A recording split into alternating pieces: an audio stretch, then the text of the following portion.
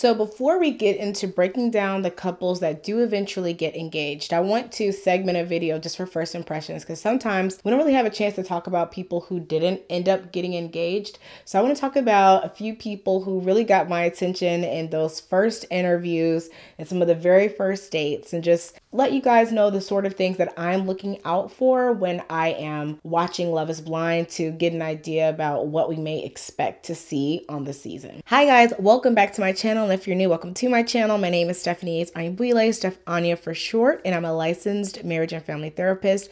Today we're getting into my first impressions of Love is Blind season 6. If you're curious, stay tuned. What's on your mind? And thank you to today's sponsor, Babbel. Babbel is one of the world's top language learning apps. You can start speaking a new language in as little as 3 weeks. The language that I'm trying to learn right now is Spanish, and the first reason, we do travel to a lot of Spanish-speaking countries. I always wish that I could be more fluent when I speak. Honestly, it's so embarrassing when you start a conversation in Spanish. I'll be like, "Hola, ¿cómo está?" and they'll speak back to me, and then as soon as they ask me a question, conversation's over, and I'm so embarrassed. So I decided it was time to stop playing around and actually focus on learning. My goal is to become conversational. Another reason is professionally, I want to be able to support more clients. I've had a client come in and they don't speak English, and we have to call on the phone a translator, and it's so disruptive to the therapeutic process. I want to be able to help more people. If you're interested in trying Babbel for yourself, get 60% off by using the link in my description box. Let me know what language you're interested in learning in the comments. And now let's get back to the video. Disclaimer, there will be spoilers. So I'm talking about castmates, but I'm actually not talking about who ends up getting engaged. So if you haven't watched it, this video may be safe to watch if you're okay with light spoilers. Secondly, remember, I have never met any of these people. I'm none of these people's therapist, so I cannot give definitive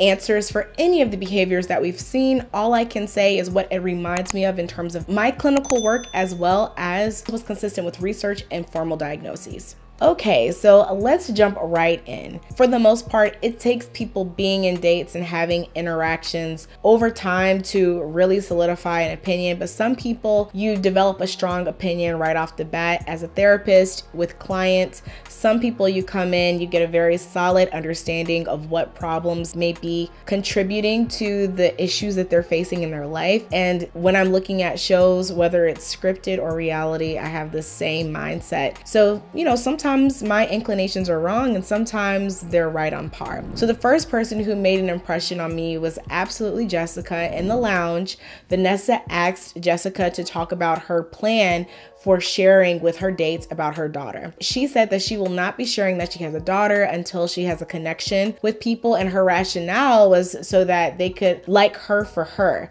I want to give people the chance to get to know me individually first. I feel like I'll just know when the time is right to tell somebody. The problem with that plan would be if a person likes you, develops feelings for you, but you having a child is a deal breaker for them. All the care, concern, love in the world is not going to make it so that that is no longer a problem in however many days you all have left in the experiment. So from the very beginning, I was concerned about that plan. I thought that if she wanted to ensure she had someone who was comfortable with being a father, then that should have been something that she felt comfortable bringing up early on in the dates. It feels like this big reveal when in actuality, a significant portion of your identity and your life revolves around being a mother. You're going to have to tiptoe around significant aspects of yourself in order to keep that information at bay. So I immediately thought that that was not going to be a good plan. We did ultimately see that that plan backfired. To me, it seemed as though Jessica had somewhat of an insecurity about someone wanting to be committed to a single mother. So she kind of wanted to feel safe enough to share that aspect of herself, which I totally understand. But with such an expedited process, you don't have the time to drop a bomb like that with 2 days left for a proposal. She later on accused Jimmy of cheating her out of this process. You ruined this opportunity for me. You ruined it. And you should be ashamed of yourself for letting me feel that way. And I think that that's unfair, because if it was something he wasn't going to be comfortable with, you really needed to know that right away so that you did have an opportunity to connect with other people. We can't convince a person that something is not a deal breaker. And ultimately, that obviously was a factor in his choice. Was it the right choice? I have no idea, but I will say that it was a factor, and that her plan, I think, very much got in the way of her Love is Blind trajectory going the way that she wanted it to go. Now remember, I'm only doing first impressions. I'm not talking about what happens later on. I'm not even talking about specific dates. I will get to all of that, I promise, but I've had so many thoughts on this season already, and I wanted to get you guys something a little bit sooner than later. Obviously, the next person who made a huge impression was Matthew. Matthew really concerned me with the way that he was engaging with participants. He came in with a certain level of arrogance and a lack of respect for the people that he was dating. He would walk out of dates. He wanted to ask his list of questions and refused to even answer questions that he had asked someone else to answer. What about you? You know, I was just gonna ask the questions. I wasn't really anticipating getting the same one back. Oh my God. So he really put himself in a position where it looked as though he felt entitled to controlling the flow of the date. This is something that you should absolutely pay attention to if you are dating, whether this happens on Love is Blind or in the real world, even if you are texting someone and it feels like they might want to be interrogating you or asking you questions to get to know you, but are very uncomfortable responding back when you ask questions. That means that that person is waiting for you to earn their trust to answer questions, whereas they believe that they have a right to information that you may find sensitive or confidential, or maybe you're comfortable sharing it with the expectation that it would be a reciprocal exchange. So that was something early on that really made me uncomfortable watching Matthew on the screen. I know a lot of people like to see diagnoses. I'm not always comfortable with giving a diagnosis to people I have absolutely had no one-on-one time with. That's not fair. But I will just say that I have seen some of the behaviors he showed are consistent with some of the behaviors we would see with narcissistic personality disorder, which is you have a grandiose perception of self. You view yourself as superior to most of the people that you engage with, and you only will engage with people that you perceive to be similarly suited or at a more elevated level than you, right? So that's exactly what we saw. He thought that he could be the judge, jury, and the executioner in deciding whom he would even give an opportunity to have a conversation with. On a show that's designed like this, where you have a limited amount of time and a set amount of time to talk with someone, that is just absolutely not only disrespectful to your castmates, but also very disrespectful to the process. I was questioning in the beginning what it was about AD that made him open up. And you know, what we ultimately see is that it clearly was not something so unique that she was the only person that he felt safe with. I will also say that some of those behaviors would align with antisocial personality disorder, which is really characterized by a disregard for other people. But that is a very serious diagnosis and something that would be concerning. Again, I'm not diagnosing him with that, but just if you're questioning what those behaviors look like in the real world, those are some behaviors that I would pay attention to that would make me curious about a diagnosis like that.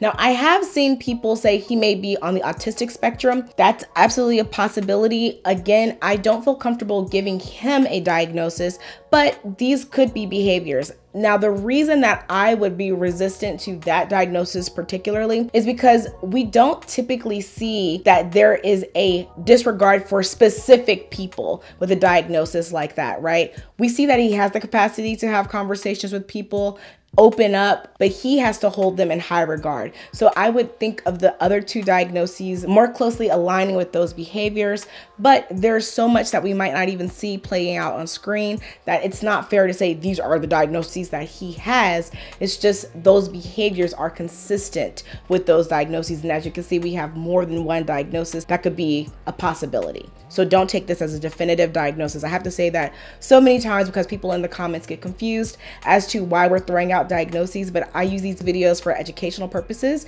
And a lot of my subscribers are actually therapists in training. And these are behaviors that they need to understand what they look like as they're starting to consider what their potential diagnoses would be for their clients. Another thing about Matthew that we have to keep in mind is that he seems to have a very distorted perception of how he is received. So he says, hey, Superman had a cold demeanor. So he's viewing himself as like the underdog in the situation. He says, you know, America, they do love a good underdog and they do love comebacks. I think I now got the entire country of America on my side. I don't think that is the case. I could be wrong about that, but from what I've seen, my personal view, I don't believe that most people were rooting for him. I think most people were probably very confused about the interactions between him and AD. And then I personally felt that once Amber came out and started sharing about her experience with Matthew, things started adding up and making a lot more sense. Now let's talk about Chelsea. The thing that to me played out with Chelsea from the very beginning is having a distorted perspective of conversations. So the first time we saw that is when she shares with Jimmy that she has been married before. And Jimmy's response was, it doesn't scare me. To be honest, I heard bigger news today that scared me a little bit more. About me or just in general? Other people. Oh. He didn't say what that news was exactly, but I got some crazier news today, and this is honestly not the craziest thing I've heard. And for some reason, you just see Chelsea hear that and emotionally start breaking down, hearing that he's being critical and judgmental and upset, and she comes back to the lounge and she's crying. And it was obvious, I think, to most viewers, definitely obvious to me, that Jimmy's intention was to actually reassure her and say, this is not a big deal to me. I'm not worried about that at all. And what she heard was, this is a big problem. You're not gonna like everyone, and that's okay. That's the exact opposite of what I'm trying to tell you right now. So Chelsea has what we see play out with the episodes that have aired so far. I'm all the way up to episode 6. What we see with her is often projection, in that whatever she is believing or feeling, she projects it on to whomever she is speaking with. In that case, I believe that she thought this was going to be a big deal. So she projected that onto Jimmy, that he was also receiving it as a big deal. And we see that pattern playing out in the episodes, right? So for me, that was the first thing that really concerned me, because I was like, did I miss something? Was this edited weird? I always have to ask that because we're watching an edited show. Was this edited weird, where maybe he did say something that insinuated this was a big problem for him and we just didn't see that? But after seeing what unfolds later on, it was clear to me that this is a pattern for Chelsea with how she interprets and receives things more than what people are actually saying to her. Another person who left a strong impression on me was Clay, because from early on, Clay tells AD that looks are extremely important to him. He wanted her to describe to him what she looked like. Naturally, I would say I kind of lean towards more like petite. My favorite attributes like lips, butt, and all that stuff. And that sounds like so shallow and all that, but it's like caring what your best attributes are. If I'm gonna propose, that's something I need to know. You're absolutely on the wrong show. There is nothing wrong with looks being important to you. I would argue looks are important to most of us. Hence why a show like Love is Blind exists, because it's an experiment to see how far can a relationship go when you aren't able to see what a person looks like. And for Clay to say that just made me question why he was on a show like this. I also thought it was interesting when AD was opening up to him about her frustrations with Matt. She wasn't sharing a lot of details, but enough to let him know what was going on. And he got very, very heated. Are you not feeling me, or you are? Because what you just told me has nothing to do with me. Now, him calling her out on using her time with him to talk about another man, I thought was completely fair. However, the level of frustration that caused within him, the anger that came out as a result of that, I thought showed signs of difficulty with emotional regulation. So that was another person that I was like, if he moves further along in this process, how could those tendencies play out? Now, Johnny, one of the things that really stood out to me, and I don't know if he meant to say this or maybe I heard it wrong, but when Amy shared that she has a really close relationship with her brother and that her worst fear is something happening to her brother. He's on the spectrum of autism and has ADHD. My dad's his legal guardian. But like if something were to happen, God forbid, I would be the next in line to be like a caretaker for my brother. It was interesting because Johnny was telling her that he totally relates to that because he has a close relationship with his siblings. He's your brother. Like, I know that if the exact same thing happened with like my little brother or my little sister, I would be doing the exact same footsteps too. Yeah. I know I'm on the exact same page as you with this one. But he also says, if I heard something like this before, like, it's actually really, really sad to say, but like, this is like 2 weeks ago and I heard this, I probably would have like wrote you off and just been like, that it. So he was saying that he's grown to where that wouldn't make that, I don't know, I guess a red flag for him. So that was just something that was puzzling to me, that I was like, you know, are we going to see difficulty with her managing relationships with her family? It's a valid concern if it's too overwhelming to think about taking care of someone else's sibling. But I'm curious about what level of change is possible within 2 weeks. I don't know if he meant to say that, if he was just nervous and it was his anxiety talking, but to hear him say that was something that would have made him dip out a couple of weeks ago, that was concerning to me, because how much growth could you do on that in 2 weeks? So I know we have so many more people to talk about with this season, but I wanted to share with you some of my strongest first impressions. Some of these things I'm already seeing playing out with later episodes, and some things it was, you know, just a first impression, but luckily it didn't end up panning out into being an issue. I'd like to know what some of your first thoughts were. What are some of the first things that stood out to you about what you saw with these people? Did I miss anyone that left a really strong first impression on you?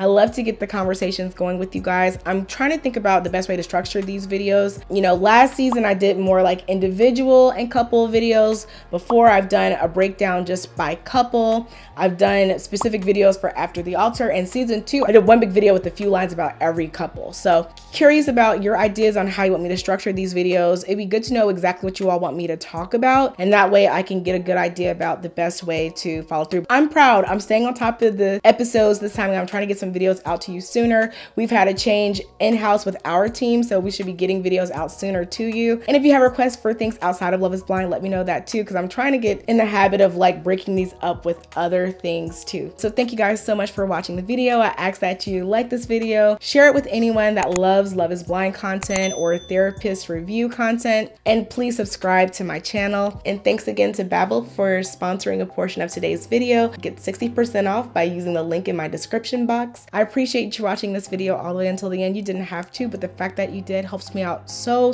much. So thank you, thank you, thank you.